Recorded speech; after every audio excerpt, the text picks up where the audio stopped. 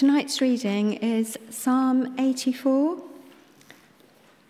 How lovely is your dwelling place, Lord Almighty. My soul yearns, even faints, for the courts of the Lord. My heart and my flesh cry out for the living God. Even the sparrow has found a home, and the swallow a nest for herself, where she may have her young, a place near your altar. Lord Almighty, my King and my God, blessed are those who dwell in your house. They are ever praising you. Blessed are those whose strength is in you, whose hearts are set on pilgrimage. As they pass through the valley of Baca, they make it a place of springs. The autumn rains also cover it with pools. They go from strength to strength till each appears before God in Zion. Hear my prayer, Lord God Almighty. Listen to me, God of Jacob. Look on our shield, O God. Look with favour on your anointed one. Better is one day in your courts than 1,000 elsewhere. I would rather be a doorkeeper in the house of my God than dwell in the tents of the wicked. For the Lord God is a sun and shield. The Lord bestows favour and honour. No good thing does he withhold from those whose way of life is blameless.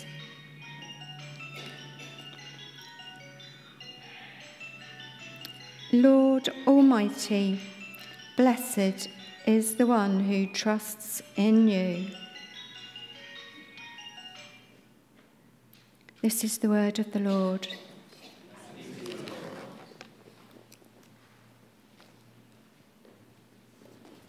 Thank you, Jill. Ooh la la. I think it's a new Anglican response. We should have it put into the book, shouldn't we? I say praise the Lord and you all say hallelujah. We're rocking it, aren't we? Let's pray together on this Vision Sunday. Heavenly Father, as we have already sung, we are here for you. We've celebrated your goodness already this evening. We're here for you. We are your church. Speak to us, we pray. In Jesus' name, amen. Well, earlier this year, just before the summer, Charlotte Hurlow, who comes to our 9:15 service, recommended a book to me, and it was called Wild by Cheryl Strayed. Has anyone read it? No hands.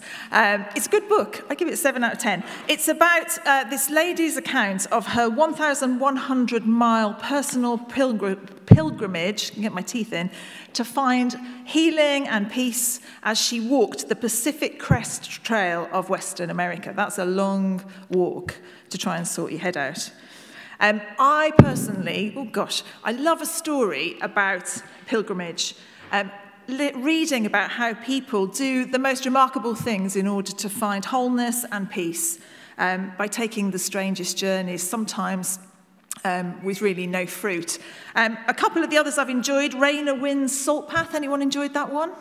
Yeah, that's quite a bestseller. She walked the Southwest Coast Path, close to my heart, along with a very poorly husband, trying to sort of sort it all out. Or my favourite, Tony Hawk's, I get this from Amazon. Actually, no, don't get Amazon. Amazon's evil, isn't it? Get it from a local bookshop. It's about a man who takes a miniature pig and a basket on the front of a bike and cycles across Devon. How cool does that sound? To try and sort your head out.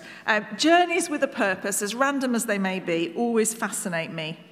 On our last Vision Sunday, which was earlier in the year, the theme was also about journeys, about how ours, we reflected back at that point, both personally and as a church, had been continually rerouted and altered during those awful COVID years that we're trying to forget about now.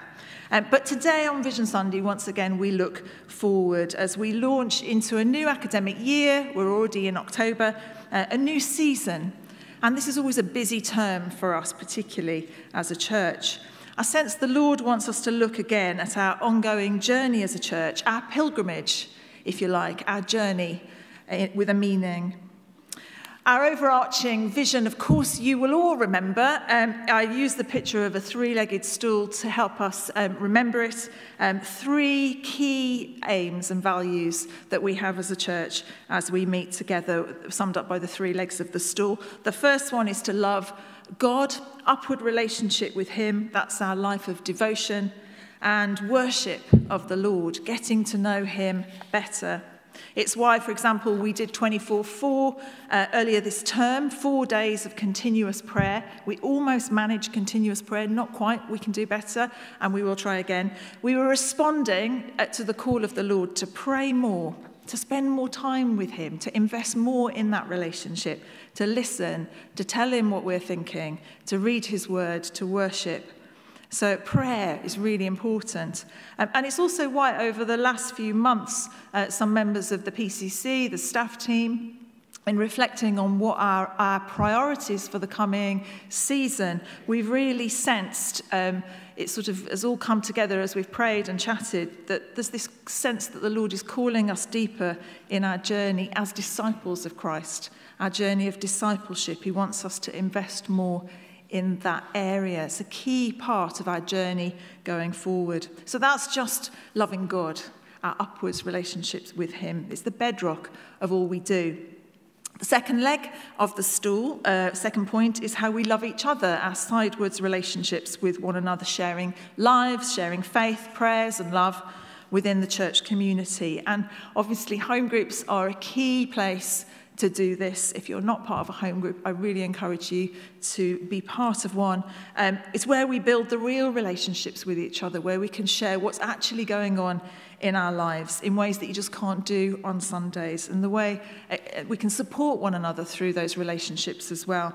As someone was just telling me earlier before the service of a way that one home group is responding to a need. It's where those things in our life we get the support and love that we really need. It's also why, as a church, we're refreshing our pastoral care structure. You might not even know that we had a pastoral care structure. COVID sort of threw a lot of the way we used to do things into a little bit of flux, and so we're sort of refreshing it, just basically a structure to enable us to look after each other better. So all of us involved, because it isn't just a clergy thing. This is the biblical model is the body of Christ, all playing their part. We loving each other, helping each other, but when there are things that go a little bit more wrong than usual and you need a bit more support, then the support structure's there. So we'll gradually be introducing that to our pastoral team and home group leaders over the coming weeks, investing in loving each other, that sidewards relationship with one another. And then the third leg of the stool, 3 legs, is to love the world. You knew that, I know. My favourite quote, which I quote far too often, is by a former Archbishop of Canterbury, quite a long time ago, William Temple. He said, "The church is the only society on earth that exists for the benefit of non-members." Amen. We all understand that. It's for the people who aren't here, loving the world. We share his love with the world around us through our actions and our words. It's such an important part of what we do. Individually, when we all leave here and go about all the things that we do for the rest of the week, and corporately when we gather together for special initiatives or certain ministries that the church runs. And this is a great term for getting out there. I'm really excited by all that's coming up when we can go out together wearing our lovely blue bobble hats or sweatshirts or T-shirts, whatever we've got. We've got the light trail in 2 weeks, 3 weeks, a few weeks. Sign up, don't forget before you go, if you can help. Hundreds of people in our local community will be on the streets, and we get to welcome them, to love them, to have fun with them. Amazing opportunity. And also all of our Christmas services coming up as well, where we get to go out to the shopping centre and do stuff. We also get to welcome people in. Massive privilege Christmas is as a church like this, where we can actually love and show our love and share good news with the people in our community. So reaching out through those kind of activities, but also our compassion ministries, where we can put into practice some of what we've recently been challenged about in the mini-series we have on living justly. So that's 3 legs of the stool: loving God, upwards, loving each other, loving the world. They all are at the core of who we are. Chris Parrott recently, is Chris here? There you go. Thank you, Chris, for this little sermon tip. He explained to me recently why a milking stool or a three-legged stool has 3 legs. Why 3 and not 4? You may know this if you're an engineer or the scientist kind of brain. It's because 3 legs provide stability on even ground. Did you know that? You all knew that. It's just me who didn't. I was really thinking about that, though. I thought, what a brilliant picture that God has given us about our vision, because actually we need to provide stability in an unstable world, and the church, with those 3 things strongly in place, provide great stability. Loving God, loving each other, loving the world in equal measure. That's who we're called to be. And so on this Vision Sunday, I sense the Lord reminding us again that our purpose and our pilgrimage, if you like, is to follow him as a church and be committed to that as disciples of Christ. Of course, being church, we're having a nice time tonight. I'm really enjoying myself. But church sometimes can be challenging. Let's face it. It's very countercultural for a start. The gospel calls us to move contrary to the world and society around us, to take the opposite direction on a lot of things that we do and things that we believe. And the church generally gets very bad press because of a lot of things. They generally don't like the Christian church, the press. And to be honest, even us as Christians, we can be pretty down on our own church at times as well. Church is challenging. It's challenging.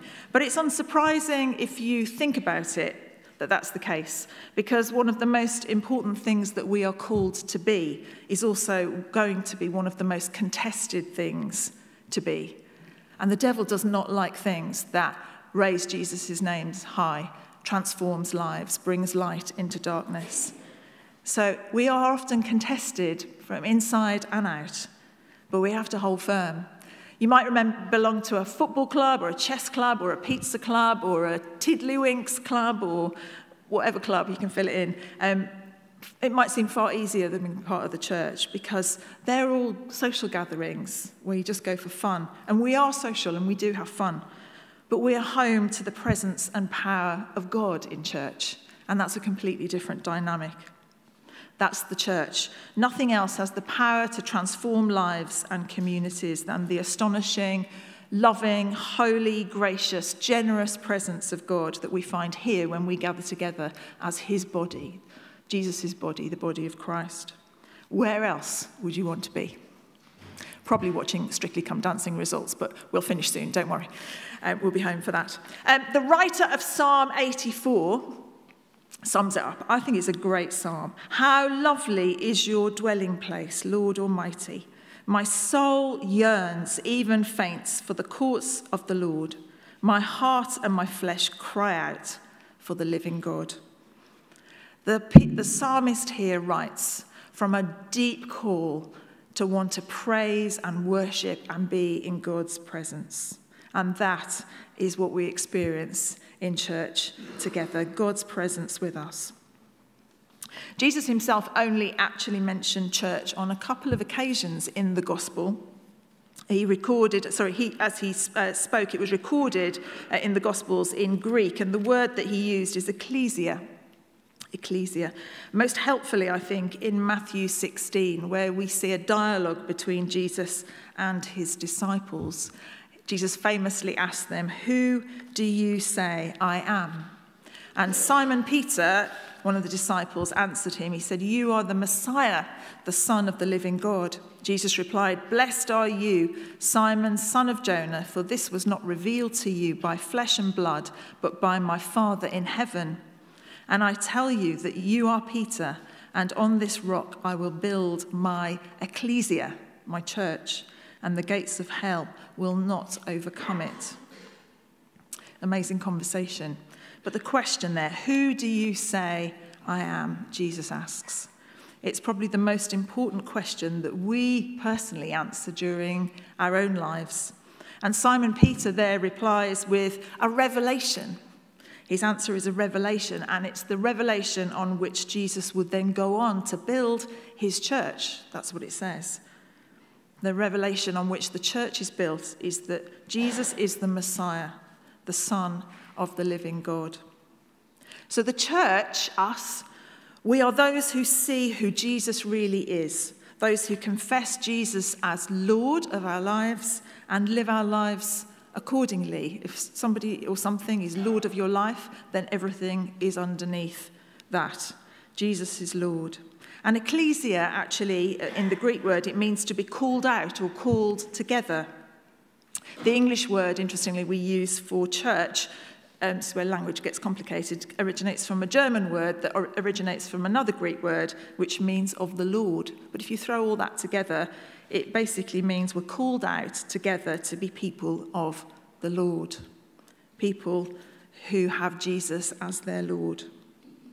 1 John 4 says, we love because he first loved us. It starts with his love. It's all about his love. And our motivation, our whole reason for being here as church is Jesus, who is love. That's why our vision statements, our 3 legs of the stool are love, love, love. It's about love, be love. So he is intimately involved with us, Jesus, who is love. And that Jesus said, I will build my church. I'll be at the centre of it. He didn't say the Archbishop of Canterbury, he didn't say Bishop Andrew, he didn't even say a rector. He said, I, Jesus, will build my church. So we are here because he has drawn us and he wants to build something in us and on us and through us. Coming back to the psalm, verse 5 says, blessed are those whose strength is in you, whose hearts are set on pilgrimage.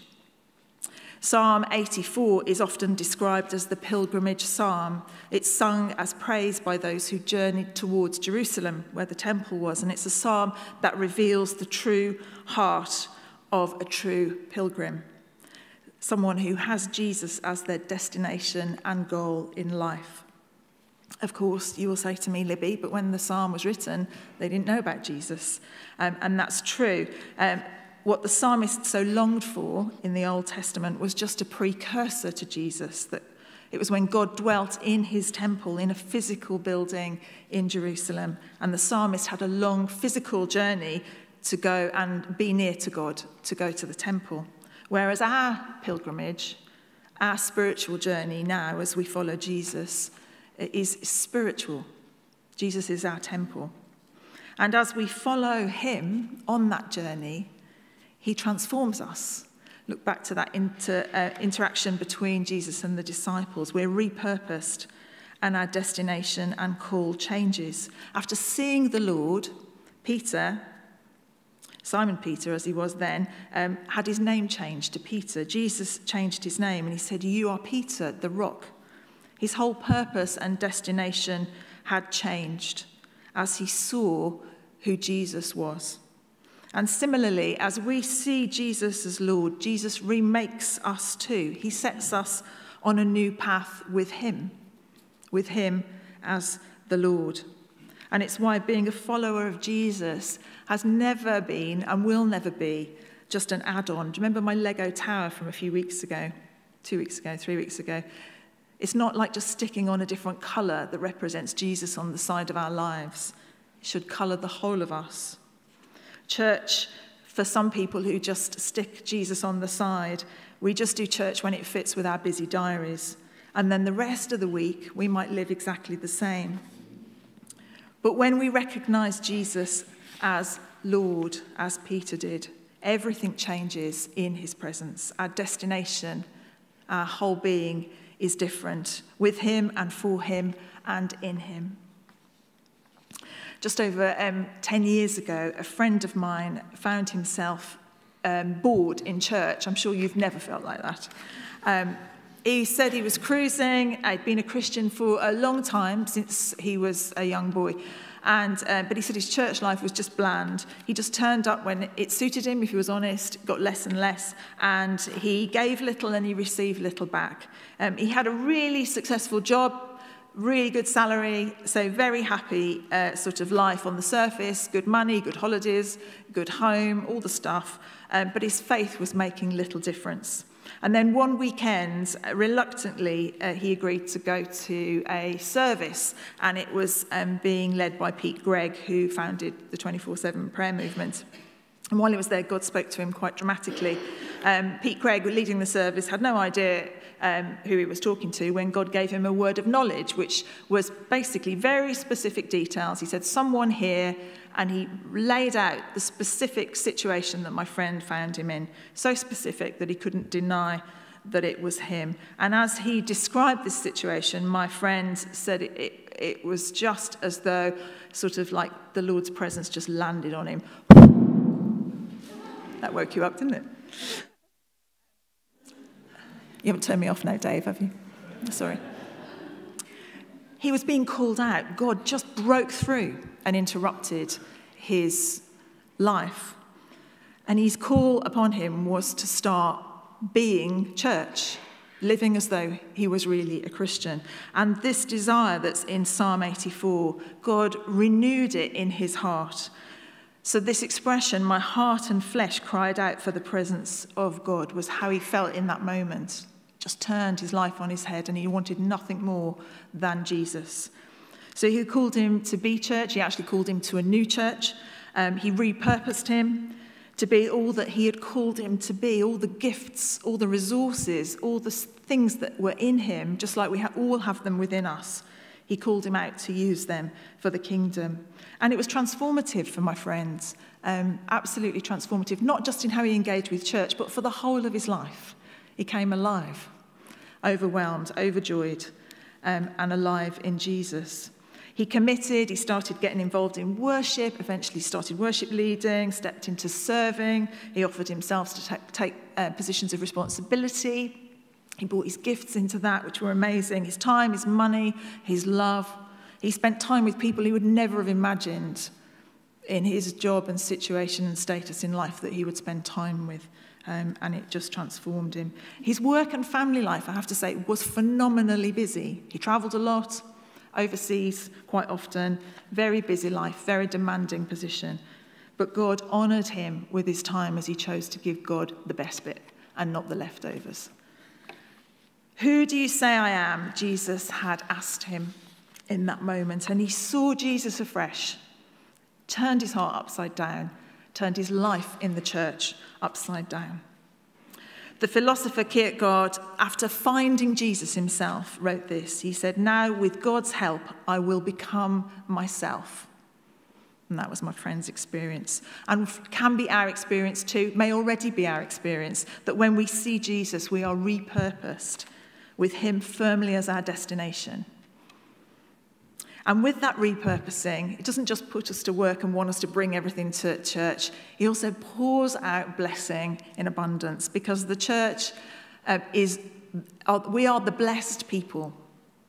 Psalm 84 again, verse 11 says, the Lord bestows favour and honour.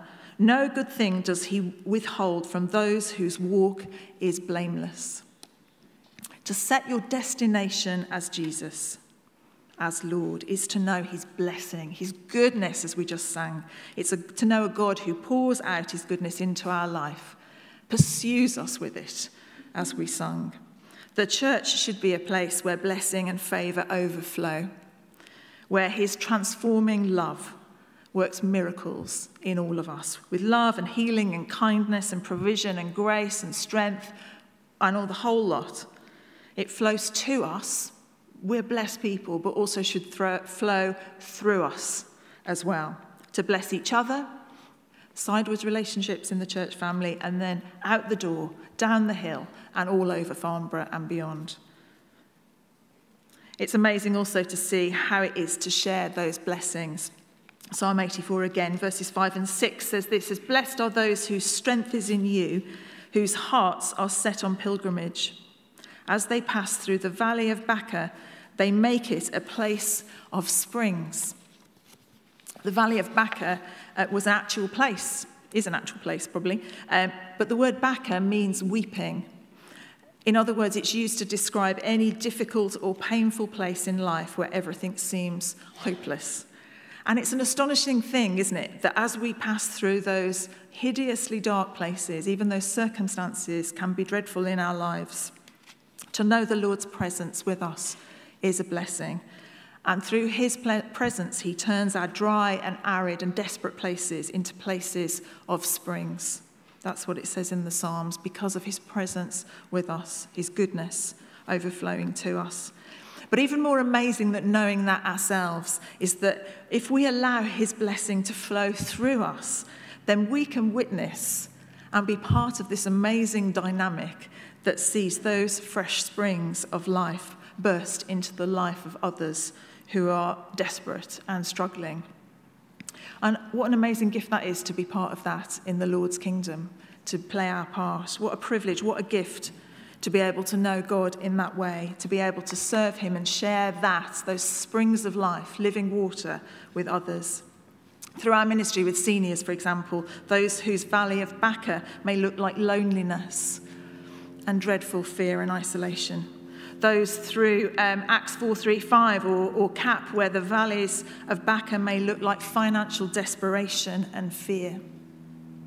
Or those through cafes like the Hub that we heard about earlier, where young families are coming in, some families really struggling. Or through toddlers or our ministry in the town centre, where we meet people whose lives are right in that valley of Baca, overwhelmed with darkness and hopelessness, however it looks. We're so blessed to be overflowing, to have something to give to a hopeless world, to be able to bring hope and streams of living water, pools of life to those who are empty and dry.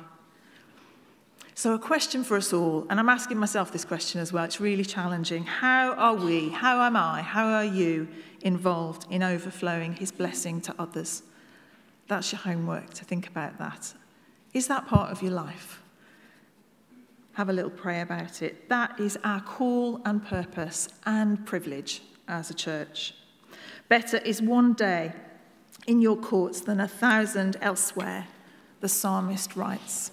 And it's really interesting to me, as I've sort of flicked open the commentaries on that psalm, to see that the authors associated with Psalm 84 are the sons of Korah. I'm sure you're familiar with them. Part of the Levite tribe, they were set aside for the service of the Lord. These are the people who served God, who knew God so intimately. They were in charge of worship and works of service. And so perhaps there's a little thing there, something that a little light goes on, definitely in my head, that says maybe as we serve, as they did, being part of a church, receiving, blessing each other, blessing those beyond the church walls, maybe we too will grow and know and enjoy more of the Lord's presence with us as we see reflected in the hunger and thirsting in this psalm. To be able to cry out as they did, I would rather be a doorkeeper in the house of the Lord than dwell in the tents of the wicked. They knew that there was nothing in the world like being with the Lord and part of his plans and purpose. And so today, Vision Sunday, there's always a bit of a challenge, always a bit of an encouragement. As we hear again the Lord's call to us in this season, it's a call to press in as disciples of Christ, to be repurposed as we reaffirm together that Jesus Christ, the Son of God, is our Lord and Lord of our lives, and that we live for him. A call on our hearts to be fixed on pilgrimage, to seek him and serve him and journey with him. And a call to share his blessing as we go, seeing the goodness of the Lord flowing to us and through us, and bringing his transforming water to parched lives as we go. Just to end, I love the Message translation. Sometimes it just cracks it open in an amazing way. Losing my voice. This is from the Message bit of Psalm 84. God of the angel armies, O God of Jacob, one day spent in your house, this beautiful place of worship, beats thousands spent on Greek island beaches. I love a Greek island beach, quite frankly. But this is better, the Lord's presence. It says, I'd rather scrub floors in the house of my God than be honoured as a guest in the palace of sin. All sunshine and sovereign is God, generous in gifts and glory. He doesn't scrimp with his travelling companions.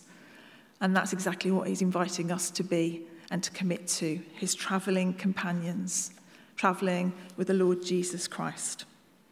Shall we pray together and commit this to him?